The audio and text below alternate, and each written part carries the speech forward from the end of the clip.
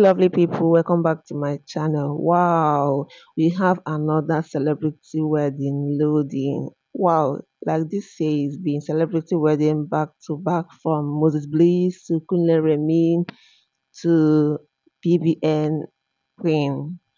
And now, beautiful Nollywood actress Ojo said yes to her man. Like she's getting married, guys.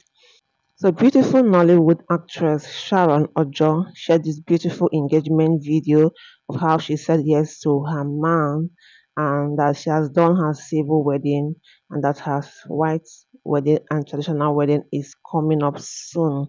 She shared this beautiful video on her Facebook page to celebrate herself and her man, and she said, and I quote, "A few months ago, I said yes to my Odogu silencer, as I call him, as he came and silenced the noise.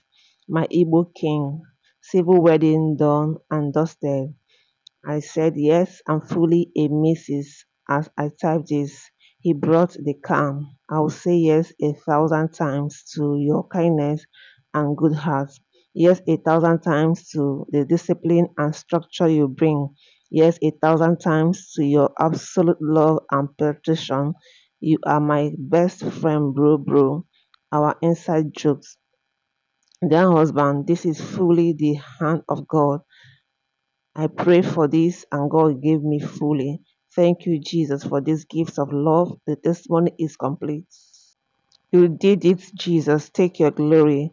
Counting down to our church blessing and traditional wedding with that love emoji. Proudly a Mrs. Wow, congratulations to her. I mean, she looks so beautiful, and this is a best thing that can happen to anyone to celebrate your big day.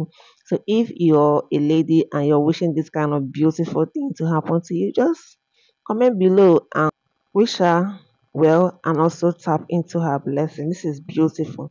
Congratulations to beautiful Nollywood actress Sharon Ooja on your engagements and your wedding coming up soon.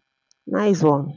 Just what was supposed to happen. I feel like this thing had a mind of its own and God took it where he wanted it to go. So clearly, I'm just a messenger.